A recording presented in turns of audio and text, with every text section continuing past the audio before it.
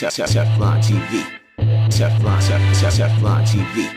What up, my people? You know who it is. It's the Don. Tony Teflon. House Teflon. We pull the string. It's the Don. Tony Teflon. House Teflon. We pull the string. Hey yo, what the deal, my people? And I'm back at you with another review, and this is a Game of Thrones Season 5, Episode 4, The Sons of the Harpy review, recap, and top jump-off moments. Now, first, let me give you my review. Now, my review scale is based on a 1 to 10 scale, 1 meaning it's shit, 10 meaning it is the Battle of Blackwater, which in my opinion is the greatest Game of Thrones episode ever made. Alright, so right off the back, my review for this episode, I'm just going to say straight up, it's a 7.5. I'm going to say the same thing for it was last week to this week. I think that it's treading water. I think it's good. I think it's going in the right direction. I still think it's building up. But we get a couple of major things in this episode that go down. And one really, really big thing that goes down, I think. So probably not what other people think is the big thing, but one really big thing to me that goes down. So my first jump off moment, well, let's just say this is my first, not number one jump off moment, my first jump off moment is the Faith Militant is reinstated. Now, to me, this is one of the biggest mistakes Cersei could ever have made. It's basically like putting Al-Qaeda or any other overzealous religious movement in power and giving them the power to grab you up. It's like people that could just run up on you and just say, oh, you're not well wearing nothing over your face, or some chick in the Middle East, grab her up and do whatever they want, and the cops can't do anything about it. This is basically what she has unleashed upon Westeros. And we could see right from the back how it ends that it's coming for her. And she really set herself up with this. So we basically start off at the King's Landing at the small council table, and they're talking about going to Brink of Bravos has called in for at least 1/4 of their money. So Mace Tyrell said that he's willing to put up his own money from House Tyrell to pay the crown, but Cersei turns this down and says that he needs to go treat with the Iron Brink of Bravos personally. She also says that she's going to send Meryn Trent, the King's Guardman, down there with him. Now Mace Tyrell is portrayed as a buffoon in this show, and he's dancing around and he's bopping his head and jumping around and all excited and happy to go and do it, and he goes off and he does it. And I really do not like the way that they're portraying him. I hope that that is later rectified. After that, we see Cersei meet with the High Sparrow. Now, the thing I remember about this scene the most is when the scene first starts, we see a piece of paper there with the stamp of Littlefinger on it. So Littlefinger has sent her a message back, and from this message and from what's going on, this is when she reinstates the Faith Militant. We then see the Faith Militant go inside the brothel of a Littlefinger and just tear people up, and especially the gay person. They do extra work to the gay person, and that is explicitly shown. After that, we see Lancel getting, basically turned into a Faith Militant with his head chopped open and carved open, and he gets his head chopped open. As soon as he's done with that, they send him out to go get Loras Tyrell, and they just grab Loras Tyrell up and imprison him straight up because he's committed atrocities against the crown.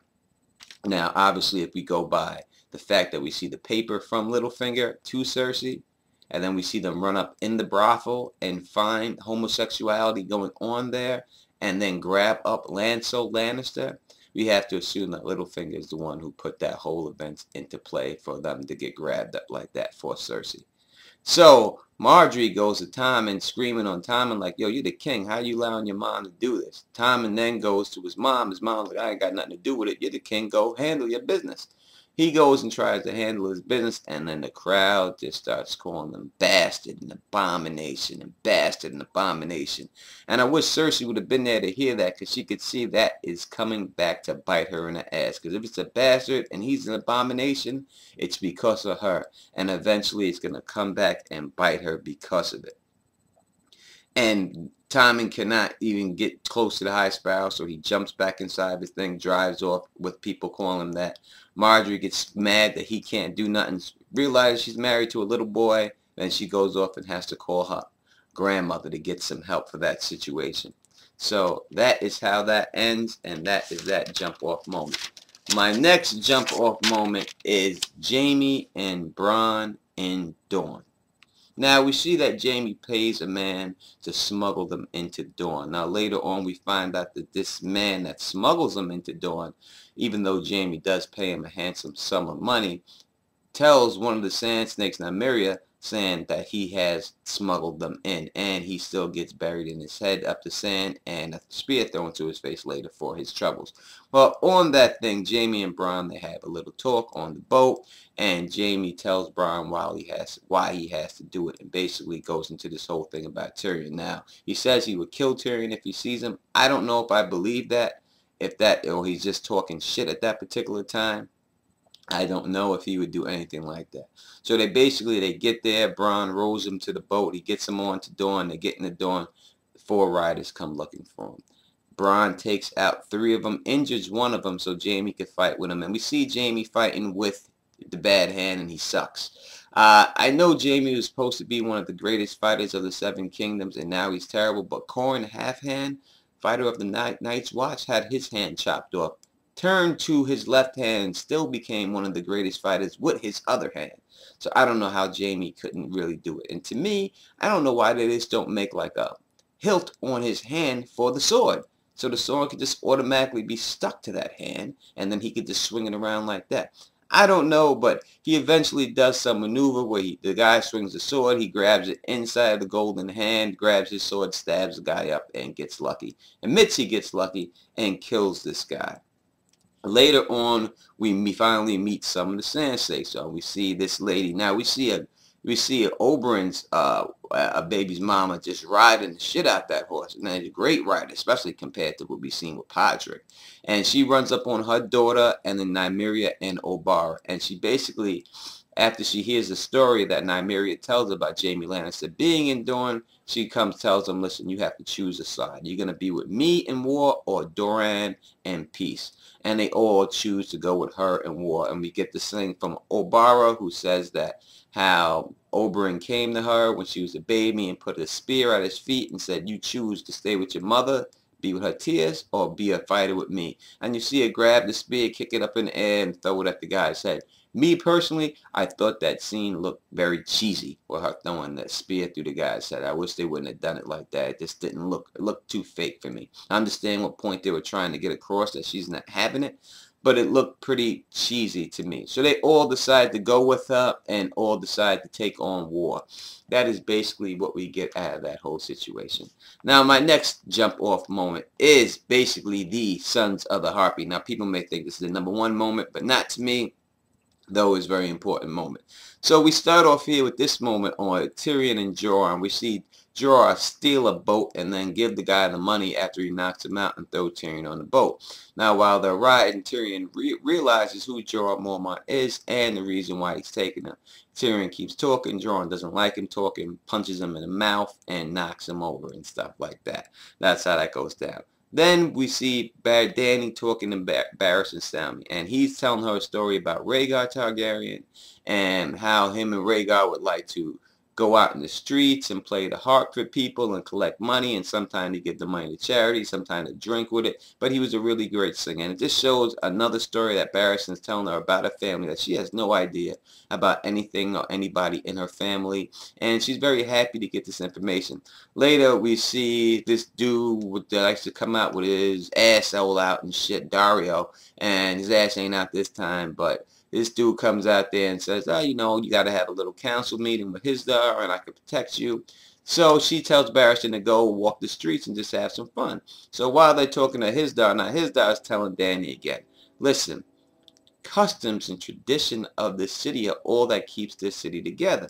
And you cannot just change customs. And she decides that she just wants to change the customs, change the traditions, not listen to anyone, just do what she wants to do and not reopen the fighting pits.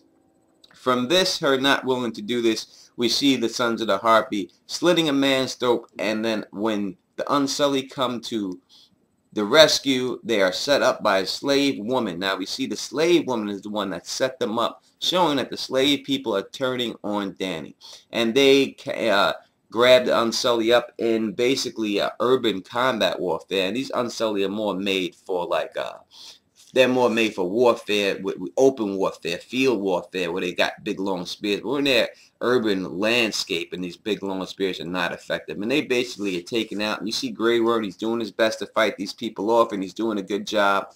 And basically, he's at his wit's end. He's trying to fight them off by himself, and, you know. And then Barristan Selmy comes in there, and you hear the music change when Sir Barristan gets in there, and he just starts going through these guys and hacking these dudes up, but then he gets caught and stabbed in the ribs. So he gets bagged up, because the bottom line is this: an injured lion can be taken down by a pack of mangy dogs. And that's the bottom line. It doesn't matter how great of a fighter you are, how big you are. Ants take out the biggest of creatures all the time. It's by numbers. And that's basically what happens. And it seems like, so what we see here in this scene, now this is what I see. It seems like Barristan is about to die. Before he's about to die and the guy's about to cut his throat and kill him, we see Grey Worm come and kill that guy. Grey Worm then looks over, checks at Barristan. Barristan's not moving, and then Grey Worm collapses on him. Now, from that scene, it leads you to believe that they have both passed away. But I don't know why they would have Grey Worm make that last-ditch effort to save the guy from slitting his throat if Barristan was just going to be dead anyway. So I'm not sure if Barristan is dead, but I am 100% sure that Grey Worm is dead. And that is where I'm going to leave that situation. So now, my number one jump off moment of this episode. And that to me is Jon Snow's parents are revealed. That is right. That is what this episode is to me. The revelation of who Jon Snow's parents are. And maybe you didn't catch it, or maybe you didn't see it that way, but that is exactly what this episode did, and that's what it was about. So I'm going to tell you exactly how the episode did it. So first we see Stannis talking to his wife, right? Now, when he's talking to his wife, they're sitting over and they're looking at Jon, and she says, "You admire this kid. I should have gave you a son." And he just stands, is like, listen, he's a Lord Commander of the Night's Watch. You know, I got respect for this dude. She's jealous because she didn't give him a son. And so she says, yeah, he's a bastard by some tavern slut. And Stannis specifically says, Ned Stark was not like that. That's clue number one right there of who Jon Snow's parents is. All right? Take that as the first clue. All right, Stannis says Ned wasn't like that. And she says that she should have gave him a boy. Mel comes down and then says that's King Stannis' daughter. She has his blood running through her veins, and gives Shalise a look. Shalise looks at Melisandre a little nervous when she sees that look, and then runs away right after that. So after that, we see Stannis. She said to Stannis, listen, are you going to leave me behind again like that Davos talked you into it? And he's like, no, I'm not leaving you behind. I need you. She's like, you don't need me. You just need the Lord of Light. So I think it's very important that Stannis is bringing Melisandre. Now, in the books, that does not happen. Stannis does not bring Melisandre. But here he is bringing Melisandre with him. And she says, you only need the Lord of Light. And then he goes, what do you need? And she goes, to serve my Lord. And she looks right at Jon when she says it. So after that, we see Jon talking to Melis. We see Stannis talking to Shireen. And Shireen comes in there and she says, are you embarrassed of me, father? Now Stannis goes into, and it very human Stannis, and I hope people like Stannis more because of this. He tells the whole story of how Shireen got grayscale from a gift that was given to her. and it looked like some type of biological warfare, like the Americans did to their, well, not the Americans, the Spaniards did to the American Indians by giving them smallpox in their inside of their blankets and killing all their babies and everything else. Same situation where Gravescale was performed on Shireen instead of sending him to the Stone Men. And here we have another mention of the Stone Men, which makes me believe that we will see Stone Men this season. So we see they tell her to send her off to the Stone Men, but she's like, no. She's a princess. She's Princess Shireen of the House Baratheon. She was my daughter. And he called on every maester he could find, and they cured her grayscale. And then he hugs her, and we get a little emotional moment. Now, this scares me. This right here.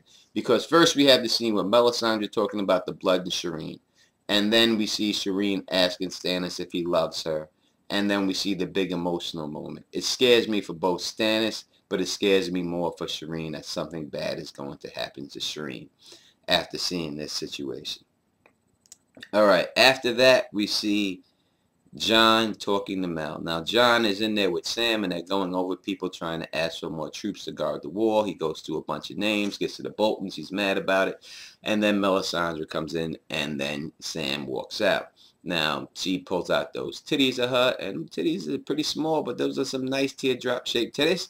And Jon puts his hands up on that boob, and he's happy to do it, and I don't blame that man for being happy to do that, you know what I mean? So he gets his hand up on that boob, and he can feel her heart beating through it, he says, you know what I mean? But he pulls his hand back, and it's like, I'm in love with another.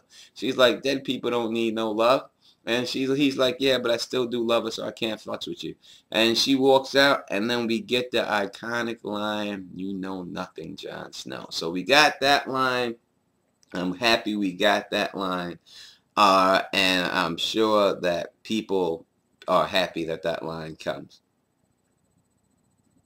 Now, we go to Sansa in the Winterfell crypts.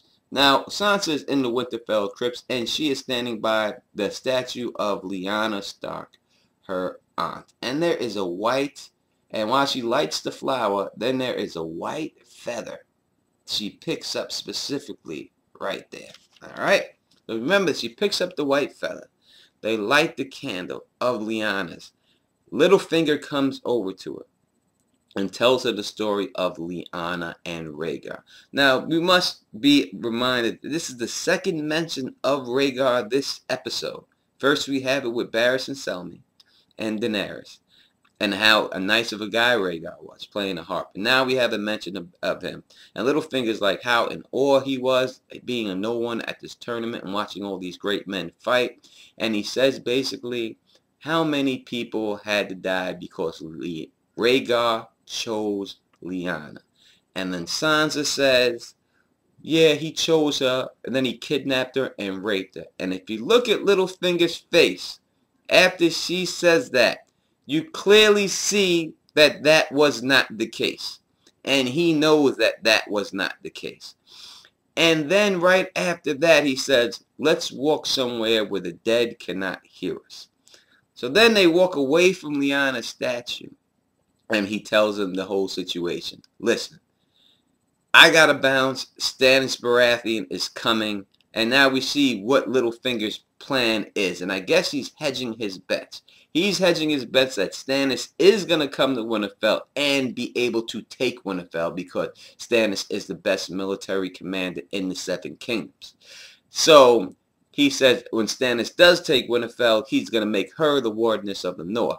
Now, if Stannis gets killed and doesn't take Winterfell, then tells Sansa just to wrap Ramsay around her finger, which she has already done because he already likes her. And then that way she could be control the North. So that is, I guess, Littlefinger's plan to control the North. He said that he has to go off and see Cersei, and he has to bounce from there.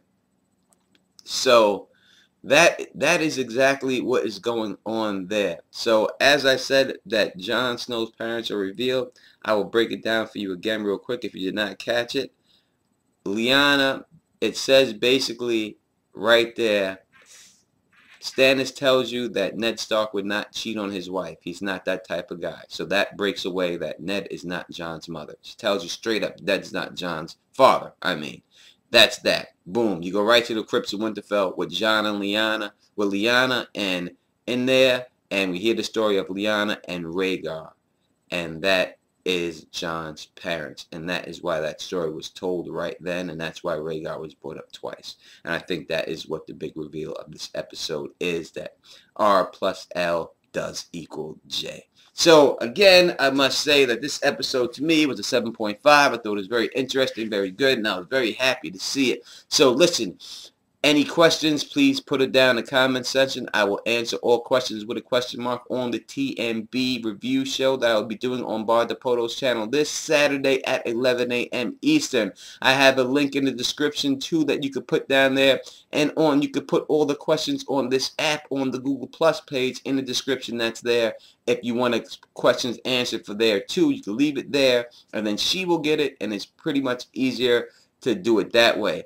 But either way you do it, please submit your questions. Please thumbs up this video if you like it. Please subscribe and help my house grow. And until next time, peace.